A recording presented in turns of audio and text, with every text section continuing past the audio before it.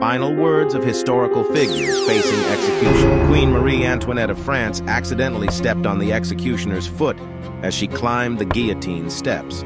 She said, "I'm sorry, Monsieur, I didn't mean to do it." Mary, Queen of Scots' executioners knelt before her and asked for forgiveness. She replied kindly, "I forgive you with all my heart. I hope my troubles will end soon." Facing a firing squad, Irish politician Robert Childers remained composed and told them, "Step forward, lads, it will be easier that way." He died with dignity, making his son promise to shake the hand of each judge who had sentenced him to death.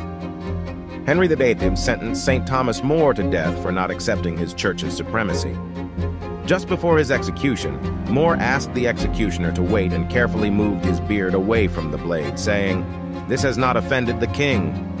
Only then did the axe fall.